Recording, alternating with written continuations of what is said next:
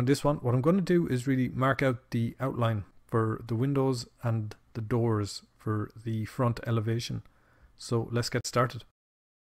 So to begin, I'm going to switch off the visibility of the first floor plan and press 7 for top view. What I want to do really is just make a copy of the outer section here, the walls and the windows. So with those selected, I'm going to press Shift D to make a copy and just right click. And I'm going to move these to the ground floor layer up here. So if I just move the select objects, I'm going to switch off the visibility of the ground floor. And I'm also going to combine these. So with them selected, I'm going to press Ctrl J and I'm going to tab into edit mode. So what I want to do is get some positions for the elevation.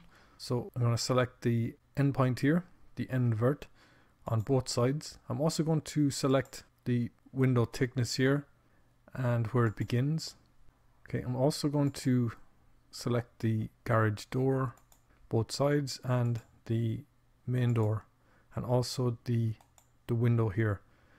And I'm just going to zoom in here and also this position here. And I think that might do for the moment. So with those selected, I'm going to press Shift D to make a copy, just right click, and I'm going to press P for the separate menu and choose selection.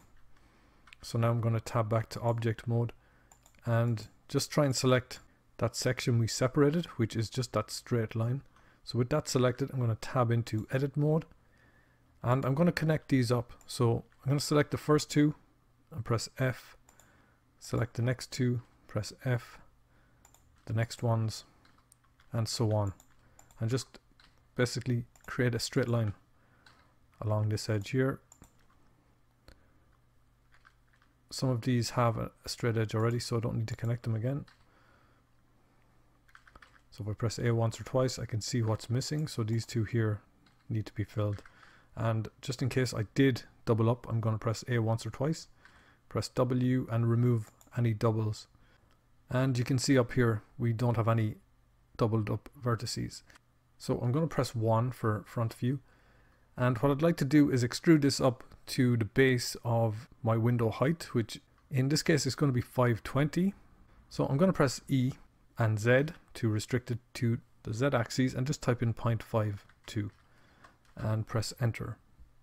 And I'm going to extrude this up then the rest of the way to 2700 for the moment to incorporate the entire ground floor. Okay, so with that I'm going to press E, Z again to restrict it, and this time it's going to be 2.180 and press enter. And we can double check the height there with, if I select these two verts and get a segment, I can show that, and I have 2.7. Okay, I'm just going to X that dimension, just press A to deselect. I'm going to press Z now for solid shading, and you can see we have a couple of faces pointing in the wrong direction. You notice that by the shading. So I'm going to press A once or twice, select all the faces and press Ctrl N to recalculate the normals. Okay, and they're now fine. So if I just deselect them, I'm going to press Z and come back to wireframe. What I'd like to do is extrude this up again to the actual ceiling height. So I'm going to alt select this entire edge here, press E, press Z to restrict it, and press 2.7. Okay, and that is the full height including the roof. So what I might do is press Ctrl R and just insert an edge loop. And for this, I'm going to zoom in over here. I want this to be 300, so I'm going to get a segment. I can alt select this entire edge. I can just zoom out to make sure it's selected. Okay, I can press G, Z and just drag this up to 300. Okay, I'm also going to put an edge loop in here for the height of the doors and the windows. So I'm just going to press Ctrl R, add an edge loop. I can zoom in here, select the two vertices here, get a segment. I can alt select this edge here, press G, Z, and bring this down to 2.28 and left click. Okay, so I'm going to just press and hold the middle mouse button just to come around there. And what I'd like to do is just select the door openings for the moment. So I'm going to switch to face selection with Control Tab, select face. I'm going to select these faces here. So this is going to represent my garage door. So with this selected, I'm going to press P and choose separate by selection. going to select the main doorway. With this selected, I'm going to press P and choose separate by selection. What we can do is set up the windows. So I'm going to select this face here, which is the first window. So with this one selected first, I'm going to press P, choose selection. I'm going to select these two and these two, press P and choose selection. Sometimes when you separate objects, the dimensions that were connected can become a little bit corrupted. So I'm going to delete those two. Okay, there's another size I want to put in here. So I'm going to press Ctrl R, add an edge loop up here. I'm going to zoom in. I'm going to switch to vertex selection. Select these two verts here. Get a segment. I'm going to Alt select this one here. Press G and Z and drag this up to 0.5. Left click. Okay, so I'm going to come back to object mode very quickly. And what I'm going to do actually is switch back on the first floor plan because I need to snap some of the top edges to these positions. So with this selected, I'm going to tab into edit mode. So the first one is going to be this wall here. So we need to bring this back over to here. So select this also, press GX and snap it to this first edge here. I'm also going to put in an edge loop here to represent this wall thickness. So Ctrl R. Okay, left click. Okay, what I might do is select these four here, press GX and just straighten these up.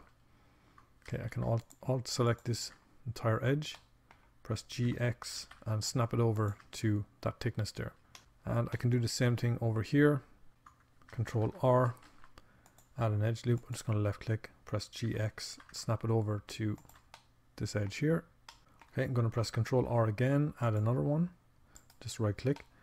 And again, I'm going to come to the second position on that wall, so GX.